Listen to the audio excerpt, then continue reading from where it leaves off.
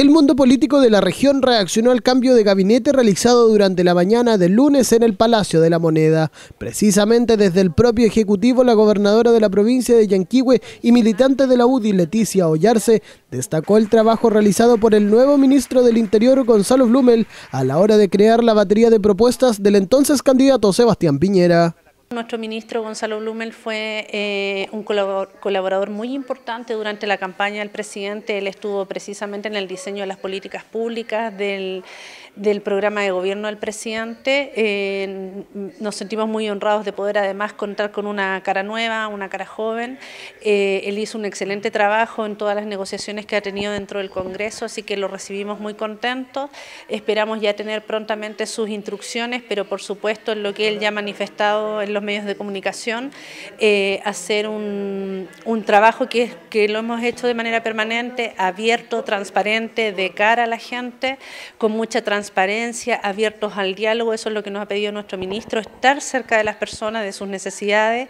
Acá se ha hecho un llamado de la calle a escuchar con humildad a las autoridades y todos hemos recogido esa invitación y bueno, yo creo que encabezados por nuestro nuevo ministro Blumel, sin duda vamos a avanzar aún mucho más en lo que ya habíamos avanzado en el diálogo y en la cercanía con la comunidad. Según el senador de la UDI, Iván Moreira, el presidente Piñera supo escuchar el llamado de la ciudadanía en las intensas movilizaciones, realizando un cambio de gabinete que, a su juicio, garantiza un segundo tiempo en el gobierno.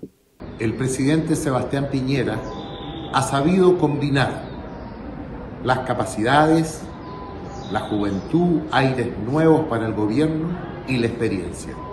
Y ya ha conformado un gabinete potente para asumir este nuevo desafío, el segundo tiempo del presidente Piñera. Un segundo tiempo que le da una oportunidad muy grande de darle la respuesta a todos los chilenos. Si el presidente, al interpretar el clamor ciudadano, le imprime a nuestro gobierno políticas públicas, reordenamiento del presupuesto nacional, prioridades para la dignidad y para evitar el abuso de la gente, créame que el presidente Piñera el 2022 va a salir fortalecido.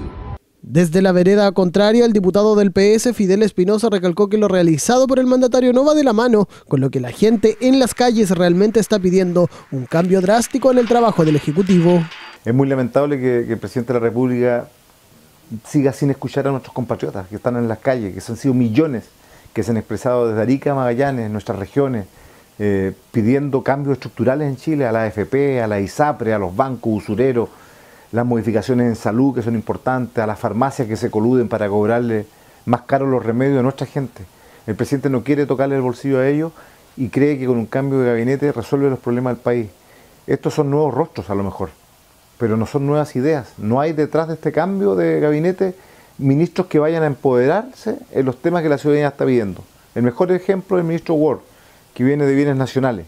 Para el alcalde de Calbuco, una de las comunas que más se ha movilizado en las últimas horas, el cambio de gabinete realizado por el presidente no va de la mano con las reales necesidades de cambio que la comunidad está solicitando hace más de una semana. Creo yo que la gente quiere escuchar propuestas o respuesta, mejor dicho, de lo que está planteando la gente en los diferentes sectores.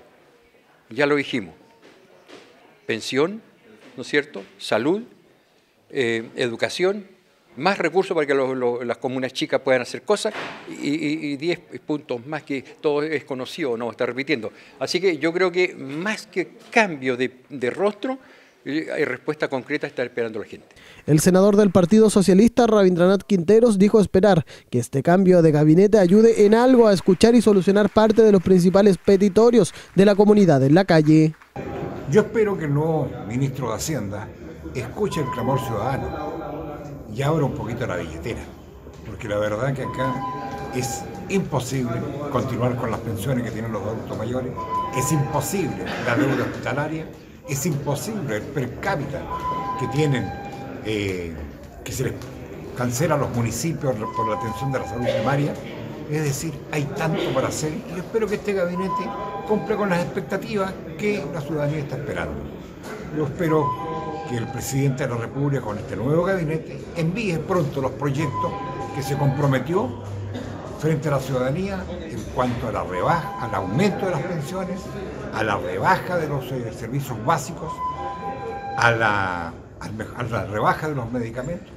Todo que no quede en el papel, que no quede en el titular y que mande los proyectos porque lo estamos esperando. Segundo cambio de gabinete en el gobierno de Sebastián Piñera, el que con los últimos acontecimientos del estallido social y demandas de la ciudadanía ha alcanzado, según la encuesta Academ, la cifra de aprobación histórica más baja desde el retorno a la democracia, donde tan solo un 14% de la comunidad respalda su mandato.